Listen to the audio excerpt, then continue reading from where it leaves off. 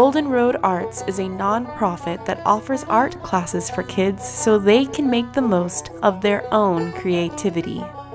At Golden Road Arts, we believe that children's access to art is the key to reaching their full potential. Hi again, and welcome back to Golden Road Arts. I'm Barbara Mason, and today we're going to do some fun art lessons. You notice that I have on my mask, and Artie, my little mascot back here, also has on his mask. And we're wearing our masks because there's a pandemic, and we don't want to be sick, and we don't want to make anybody else sick. But I'm going to take my mask off while I talk to you because I'm the only person in this room, and I don't think I can make anybody sick if nobody else is here. But when I leave, I'm going to put my mask back on. So today I'm going to talk to you about drawing. So everybody wants to learn to draw, and it's not magic. You can learn how to do it. It's just like you learn how to read, you can learn how to draw.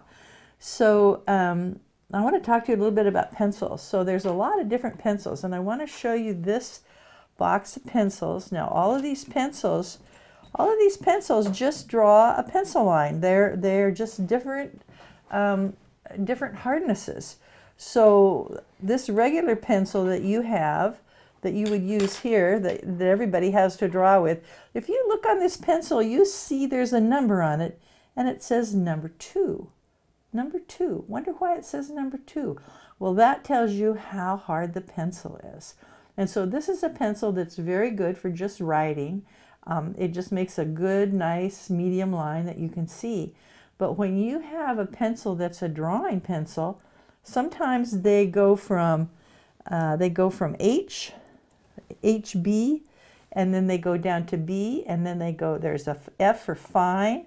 And then this pencil here that I have that I'm going to draw that came out of this container, this pencil says on it 6B. So 6B is very, very soft. And so the softer the pencil, the darker the line. The harder the pencil, the lighter the line. So I'm going to draw with this pencil because I want you to be able to really see it.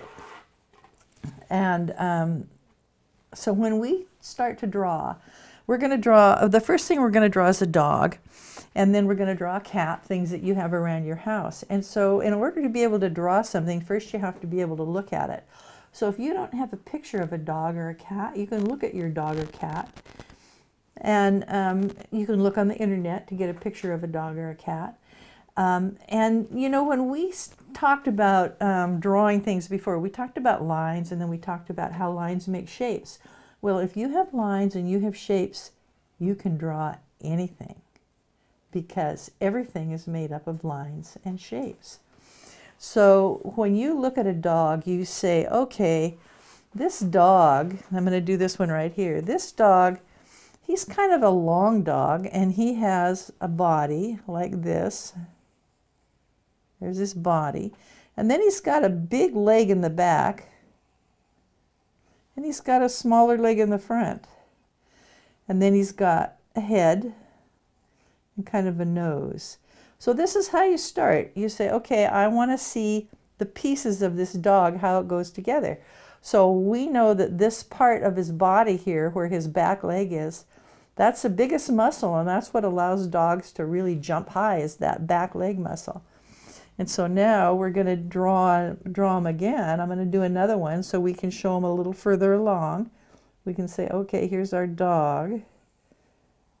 And he's got a neck, which we didn't have in the other drawing. We're going to put his neck in.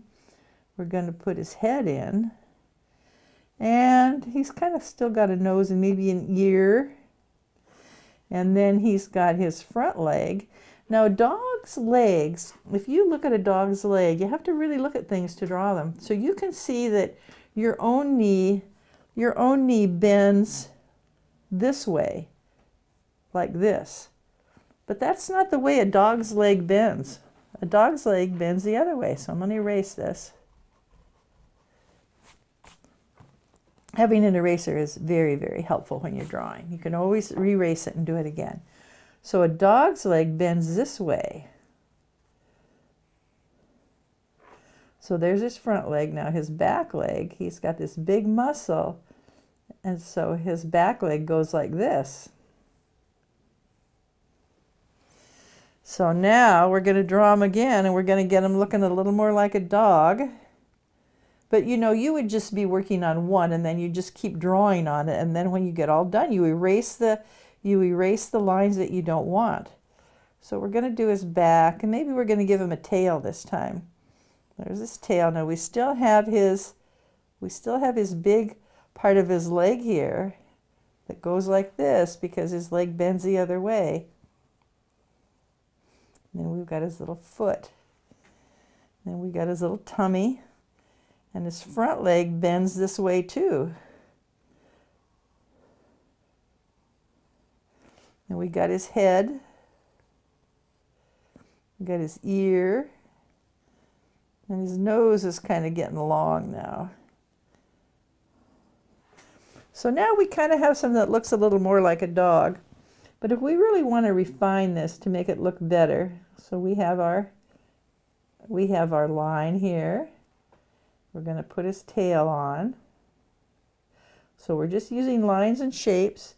We have our big shape here for his back leg that comes like this. And we've got his foot. And then we're going to have his neck that comes up like this. And we're going to have his head that comes like this. Now, one thing that we notice, that the dog's nose is kind of pointed, and we didn't make it pointed on our other drawings, but we're going to make it pointed now. And he kind of has a little neck there, and his ear kind of comes like this. And you can look at your dog, and you can see how he looks, which way he goes, what way you want to draw him, if you want to just draw him from the side or from the front.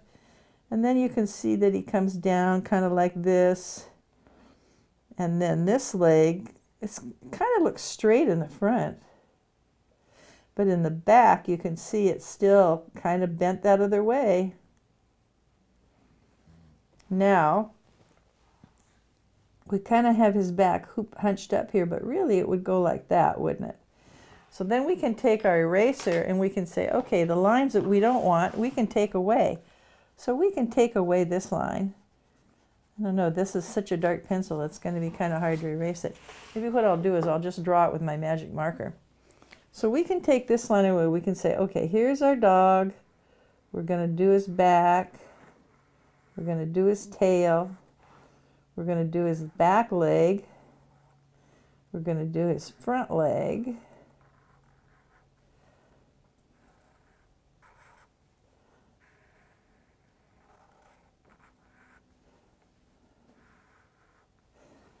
And we're going to do his nose kind of like this. Maybe give him a little smile.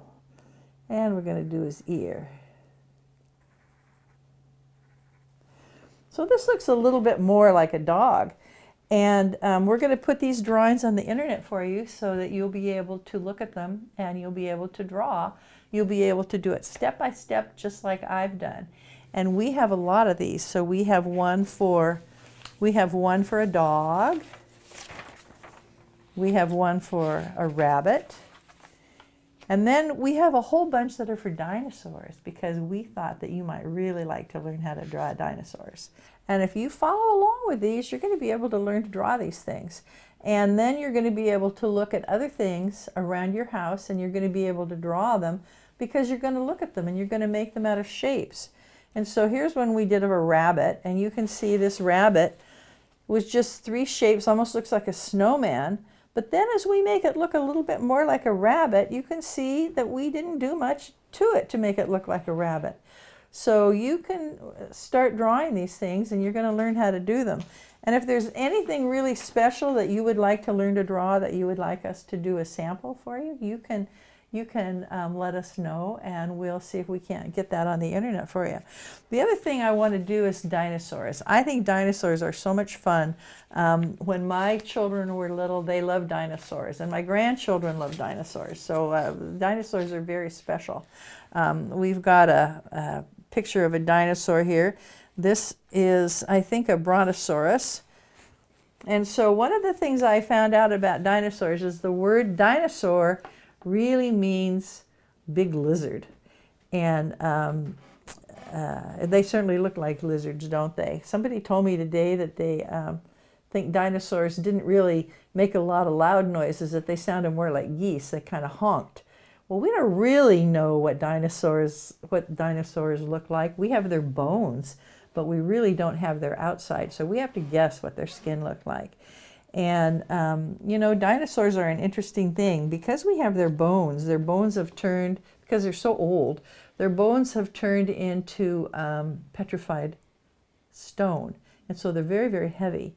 And dinosaurs lived so long ago. They lived millions of years ago. So if you tried to count to 1,000,000, and you just started and you went 1, 2, 3, 4, 5, 6, and you counted to 1,000,000, it would take you over 100 days to count to 1,000,000. So 1,000,000 is a lot, really, really a lot. And these dinosaurs lived more than 1,000,000 years ago. They lived several million years ago. And we actually got a timeline. I found a teacher who lives on the East Coast of the United States, and he gave us a picture that he had drawn of a dinosaur timeline, and we're going to put that on the internet, and you'll be able to pull that up and look at it. It's really pretty. It's in color, and it's a fun thing because it shows how many years ago the dinosaurs lived, and boy, it was a long time. So this is a brontosaurus, and here's my drawing here of how you draw a brontosaurus. So you can see that I started with a circle for his body, and then I can see 3 legs here, his back leg and his 2 front legs. And so then I thought, well, how do his legs bend? Do his legs bend the way our legs bend, or do they bend differently? Well, we don't really 100% sure how they bend, but I think they probably bend a little bit like dog legs bend, so they kind of bend backwards.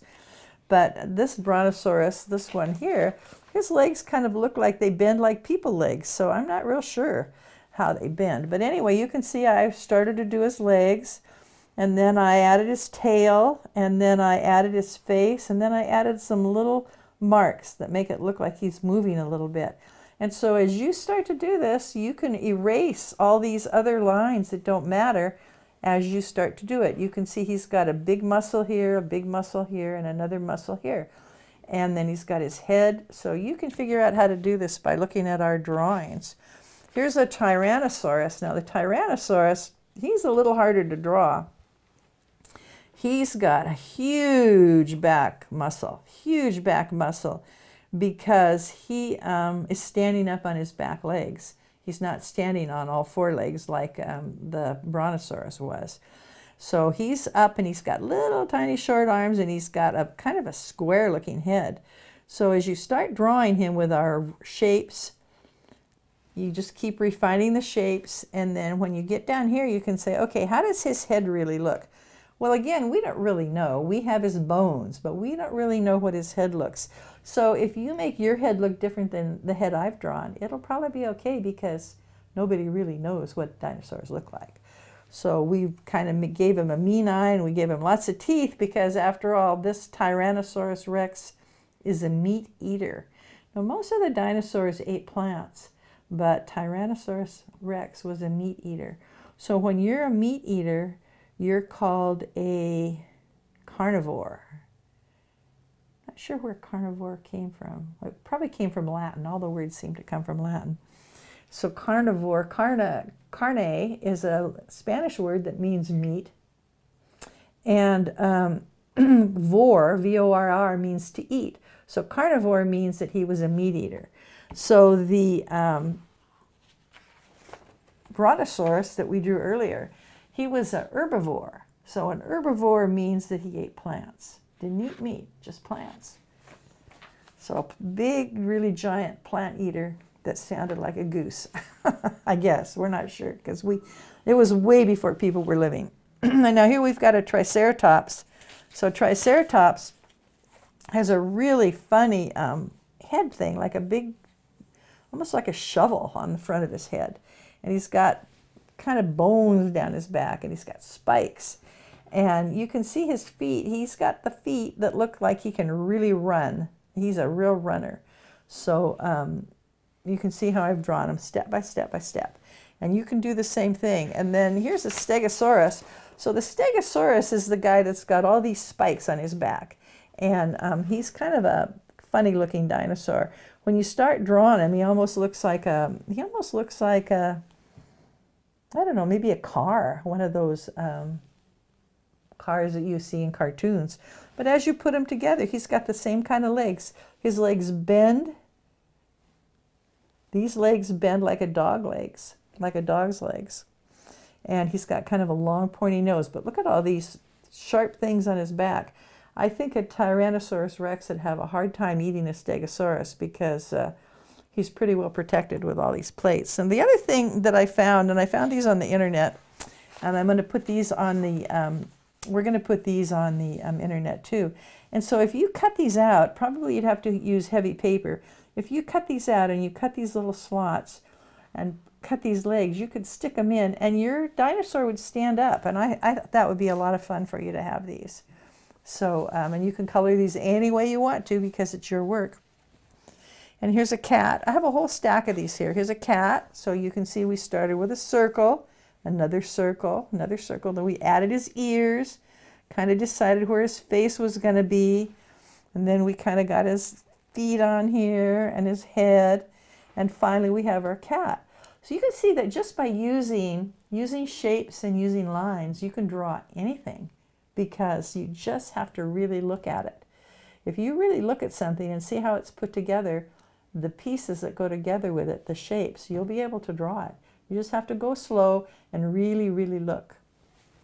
And here's another cat. This is a cat that's kind of looking right at us. And this is a cat kind of from the side. And then we have a rabbit. Now, those of us, some of us didn't like this rabbit, but you know, there are a lot of different kinds of rabbits. So rabbits can be any way you want, really. They can look like anything. And here's a bird that's flying. His wings are up in the air. And here's a dog that's looking right at us. He's facing us, and you can see that he looks a little different because he's kind of sitting on his back legs, but his front legs are coming right at us. So it's just a different way of drawing it. If you look at how your dog is sitting or your cat is sitting, you can say, where is he sitting? Where's the biggest part of his body? Is the biggest part of his body here? Is it up here? What part of his body is the biggest? If I make my circles, where is it going to fit inside this dog? How am I going to be able to draw it? And you'll find that you'll be able to do it. Now here's a really fun one. Here's a shark. I know everybody, oops, I got him upside down. I know everybody likes to draw a shark. So you can say his biggest part is the front part of his body and then his head and then the back part of his body. And then he's got fins. And then when you erase all these parts that you don't need, when he's all done, you can see he looks pretty much like a shark. We've just added some little marks for his gills, and we've added an eye and a little mark that makes it look like he's swimming. So if you really look at pictures of fish and of sharks, you'll be able to draw these. Here's a little bird. Here's an owl. So we're going to put all of these on the internet, and you'll be able to do these one by one and figure out how to draw. And when you get done doing these, you're going to be able to draw a lot better than you thought you could, because it's not magic. It's just really looking at things and putting the shapes together, because everything is made out of lines and shapes. And here's a horse. Now I think horses are very, very hard to draw. So I don't think this should be the first thing you draw. I think you should wait until you've drawn all these other things and then maybe do a horse. Horses are very hard to draw. They have very thin legs that are holding up the weight of their whole body. So they kind of seem almost off balance. But once you figure out how they go together, how their legs bend the opposite way of your legs, you'll be able to figure out how to draw them. How their neck bends, how their front legs kind of stand, and when they run, all 4 feet are off the ground at once. It's amazing how horses run. So the more you look at things, the more you'll be able to draw them. So, and if you have something really special that you would like to draw with myself and with Artie, you can let us know, and we'll do a demonstration for you, and we'll put it on the internet.